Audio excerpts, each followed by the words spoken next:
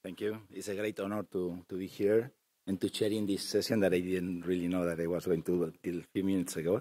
But fortunately, I know very well the speakers, and it's really a great pleasure to introduce all of them.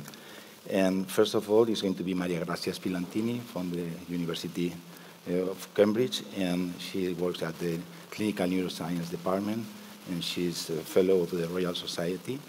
And she has made very important contributions to the pathological role of synuclein and of tau, particularly in vivo, in mouse models, but also in vitro. And I think she's going to present today about synuclein, so welcome.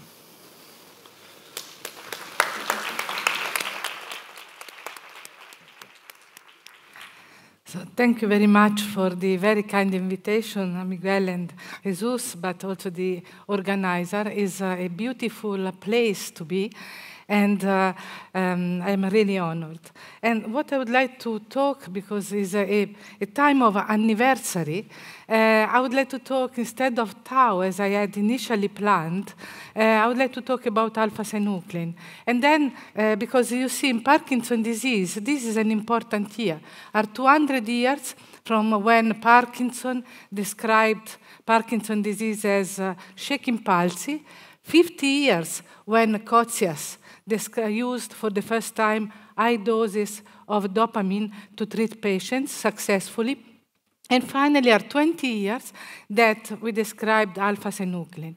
So I would like briefly to tell you some history, how we end up doing that, and then where we are now, what we think are the possible toxic mechanism of the protein.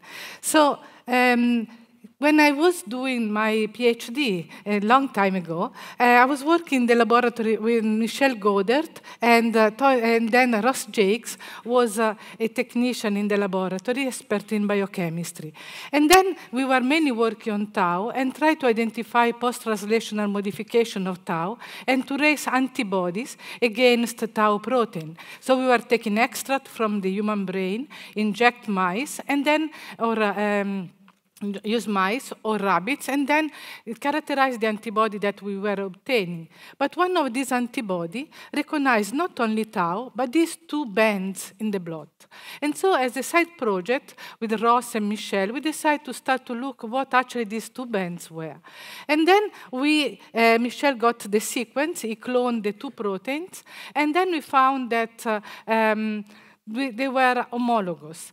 The thing is that then, this, as I said, was a side project, and then Michel went to a meeting in Osaka, where he saw Tsunao Saido presenting a sequence of a protein that they had called non-amyloid plaque component. And it was very strange, because actually the protein that they shown, the sequence, Michel noticed that was exactly like the one that we had. But we had produced antibody, and we never saw this protein in amyloid plaques or accumulating in Alzheimer's brain. So what we did was Michel looked at the database, and they found that actually these proteins that we had were homologous to one protein described in Torpedo californica in the electric fish by Marteau and Scheller in Stanford in 1988. And then they called it synuclein, because in the electric fish, they found it in the nucleus as well as in the synapse. So we decided at the end to keep this name. And then Michel, that was the head of the lab, we decided to call this protein synuclein, the two protein, and then we call one alpha-synuclein and the other beta-synuclein.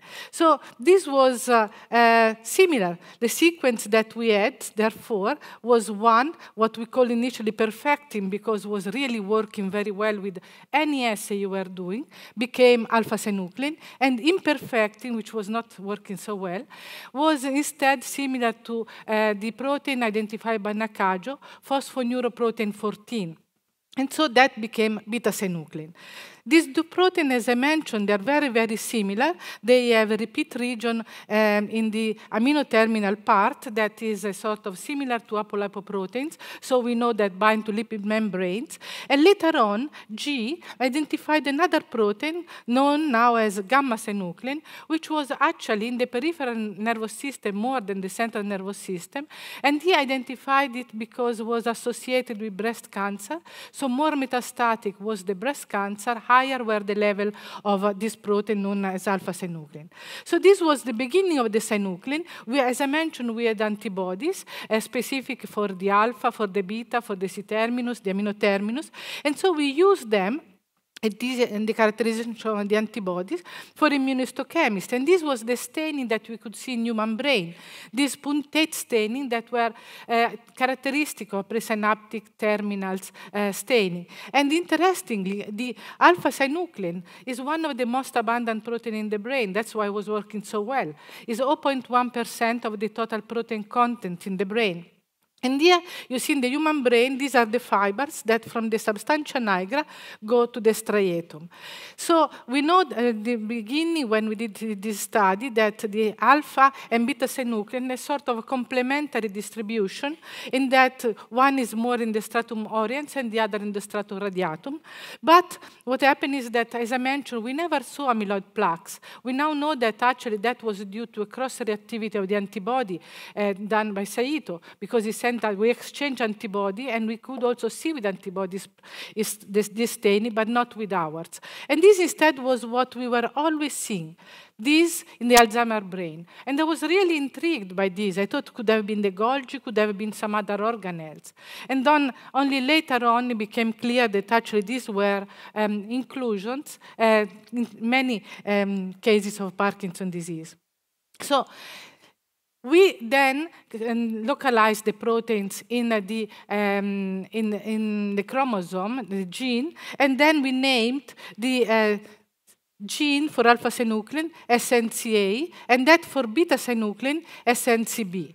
So we had this work done, and became quite interested to start to investigate this protein that had been considered relevant in Alzheimer's disease initially. So we know that this protein, as I mentioned, binds the lipid membranes, is involved in synaptic vesicle redistribution, and then, as shown by Sriganga Chandra, it is also involved in the size and distribution of synaptic terminals. When there is no synuclein, the synaptic terminals are very small. When there are triplication of the alpha-synuclein gene, as found in a familial form of Parkinson's disease or dementia of the Lewy body, you have much bigger synaptic terminals. But still, we don't know what exactly the protein does besides being associated with the presynaptic vesicles. And also, we don't know what is the conformation, because if you read the literature, people say that it perhaps is monomeric. Other people, like Selko, they say that is a tetrameric physiologically. And then you have the work of Sudov, who says that actually it is octameric and in the physiological form. And so it's just wrapped around the vesicle. And then Sriganga Chandra said that form a lattice around the vesicle, and then it is involved in cluttering mediated endocytosis. So we don't really know exactly what alpha-synuclein does besides this, and probably has many other functions. But what we know now, that it is involved in Parkinson's disease. So Parkinson's disease, as you know, is mainly characterized by movement disorder. This is the characteristic posture of a patient with Parkinson's disease, and is characterized for what we know: rigidity, resting tremor, bradykinesia, and postural instability. But all these features appear actually many years after the disease is going on. And the study done by Andrew Lees and so on have shown that actually are the terminals of these cells that are located in the striatum, which one that are the first to be disrupted. There is first disruption of the synaptic terminal in the striatum, the dopamine terminals, and then later on, when you have the symptoms already starting, when you reach about 50% of loss of dopaminergic cells in this brain area that is the substantia nigra, and you can see the name is due to the pigmented cells containing melanin. In the Parkinson brain, they are disappear because they are dead. So at this stage, you have the you have really the movement problem. But before, the disease is going on for very, very long time. And in the cells that are remained, this gentleman, Friedrich Levy, described in 1912 the presence of inclusions that are the Lewy body. They took the name after him. And that we know, he used eosine to characterize them. And Lisiaforno showed that they were made of many filaments. that were arranged in the substantia nigra in a circular way. So in 1996, Michael Polymeropoulos published a paper, and it was the first paper showing some form of familiarity in Parkinson's disease. And this was mapping a gene for Parkinson's disease in a very large Italo-American family known as a Contursi family, and also in a 5 family from Greece. Now we know that actually the mutation, there was a link between Greece and Italy at the time of the Romans and of the Greek.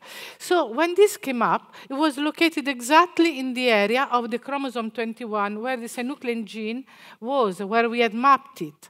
So the following year, Michael Polymeropoulos and Nussbaum published that actually the gene mutated, associated with Parkinson's disease, was alpha-synuclein, and was a mutation known as A53T. So we had all the tools to try and determine if alpha-synuclein was present in the Lewy body of Parkinson's disease. And so with Michel and Ross, we start to obtain some brain section from the Cambridge Brain Bank from sporadic cases, but were very few because we were working on Parkinson's disease. And so at that time, Michel was collaborating with John Trojanowski and Virginia Lee quite a lot. And then they sent us tissue from dementia with Lewy body and Parkinson's disease, and we could confirm the staining that actually alpha-synuclein was present in the inclusions that are known as the Lewy body. And then, however, we need to show that these inclusions, and this actually was one of the first cells containing Lewy body that I saw in the substantia nigra. And then, however, we had to prove that actually alpha-synuclein was part of the filament that I've shown you before that were present in the Lewy body. So we extracted filaments not only from Parkinson's disease, but also diseases where similar inclusions were described. So with dementia with Lewy body, the pure autonomic failure, and then diseases still with the eosinophilic inclusions like multiple system atrophy. And so we obtained the gliocytoplasmic inclusions. In all these cases, we obtained filaments that were decorated by antibody that recognize alpha-synuclein. And the structure of this decoration was very specific. Along the filament with the C-terminal antibody, only one tip with the N-terminal antibody, indicating that actually probably was not just a specific, non-specific staining. And indeed, when we use a recombinant protein, we could form filaments exactly with the same type of antigenicity. And because of this, then these diseases were known as alpha-synuclein. Then this use of alpha-synuclein also allowed to find out that there is a spreading of the protein in transplant in patients with Parkinson's disease, where the disease was treated, making transplant of midbrain neurons, fetal neurons. And then in this case, some of the transplanted cells that were belonging to fetuses when transplanted, so they were like 15 years old when the patients died and could be investigated, they had inclusions that were alpha-synuclein positive. And so what happened is that this presence indicated that actually alpha-synuclein, like now we know many other proteins, they can spread from the one side of the brain to the other side of the brain, spreading the pathology. And this has given the possibility to link the incidental Lewy body disease, where you have very few Lewy body around, with dementia with Lewy body, with in between Parkinson's disease. It is a spectrum of diseases where very few Lewy body then spread to the substantia nigra, and from there to the cortex, and the hippocampus, giving dementia with Lewy body. And in this way, you have many other diseases now recognized, characteristic of Parkinson's disease, before the motor symptoms, such as constipation, olfactory deficit, REM sleep disorder, and depression, and so on. So now that we knew this, what could we do? We decided to make transgenic mice in order to reproduce the characteristic aggregation of alpha-synuclein to see if we could understand why it was toxic, what was the problem. And we used, with the work done with Tony Crowder, we had seen that actually these if you truncated alpha-synuclein in the C-terminal part, the filaments were aggregating much, much faster. So we produced mice where we express as a transgene the truncated protein in order to have it aggregating faster. We had very nice, in the null background, we had very nice expression of the transgenic protein that over time start to accumulate, aggregate, leading to the degeneration of the processes. And what we saw that looking at the striatum, where we had the projection from the substantia nigra, we had this sort of messy staining for synuclein and for synaptobremin VAMP2. And initially we thought this could just be rubbish, but a clever student in my lab, Pablo Garcia Reitbock, he decided to go further and look at it. And became clear that actually this is not rubbish. It's just a redistribution of the protein that are involved in exocytosis of a synaptic vesicle at the synapse, and that alpha-synuclein interacts with them. So they are part of the snare complex. And when we learned to look at the human brain, we found that in Parkinson's disease, very early, in patients with very short duration, you find the same pattern. However, in these mice, because but later on, when the disease is too advanced, you will not see anymore because everything is dead. So we saw in these mice that there was a deficit, progressive deficit with age in the release of dopamine in the striatum. We found also abnormal behavior at 18 months. But what we were really looking forward, besides the deficit here of dopamine, was the death of the cells in the substantia nigra. And we did not have that. We looked at the progression using STORM, and the progression in the aggregation of alpha-synuclein, and you can see the red here. In the mice at 18 months of age, they really had a lot of clumps containing alpha-synuclein, with the redistribution, in this case of basoon, that is a marker of presynaptic terminals. And this is showing that the protein alpha-synuclein transgenic aggregated. So what we thought, the mechanism for us, the initial mechanism, at least in Parkinson's disease, is that there is a release of neurotransmitters, but alpha-synuclein at some point start to redistribute for some reason, which could be overexpression, like in the triplication of the gene that causes familial form of disease, or the A53T. And when this occurs, there is no release anymore. And then there is the deficit that we see in our mice at the level of the synapse. This leads slowly to the degeneration of the synaptic terminal.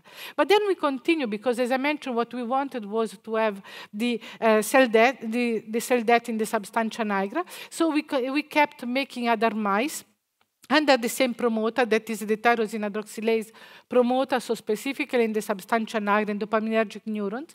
And we can see here that there are a lot of small aggregates of alpha-synuclein, but over time they become bigger, and then they start to form clumps. And this is also monitored by STORM at the level of the synaptic terminal in the striatum. And this is work done by Mikhail in the lab.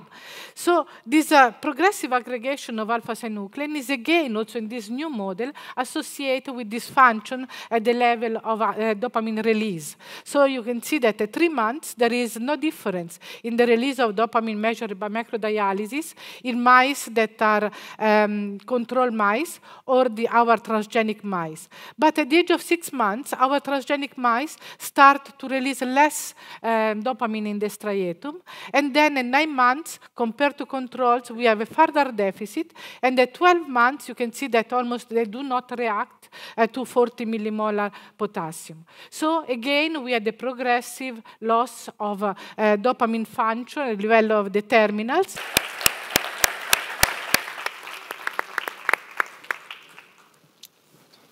We have a short time for questions from the audience.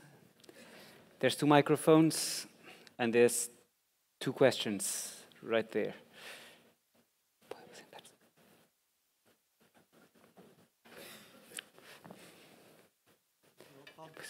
Hello, Claudio Gomes from the Faculty of Sciences, Lisbon. Great talk. I was just wondering if, regarding this ANLE compound, if you looked at if there would be a change in morphology of these aggregates in vitro. Yes, Tested ANLE also in cell culture, where we have overexpressed nuclein and we have aggregates, and where we measure using FM143 the deficit in the release. And when we treat the cells with ANLE, the release seems to be is restored, and we don't see the clumps anymore of the protein.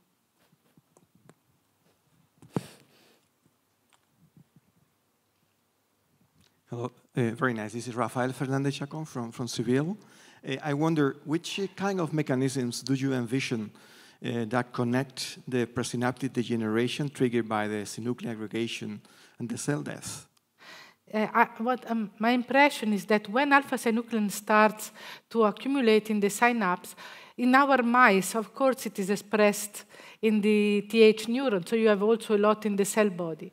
But probably in the disease, the transport is inhibited.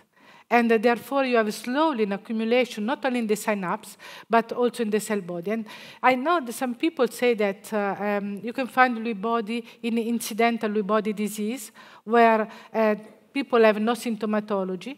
But actually, in those diseases, you have very, very few aggregates in neurons in the substantia nigra. So it could be that those neurons are not sick enough or in sufficient amount to have a clinical phenotype.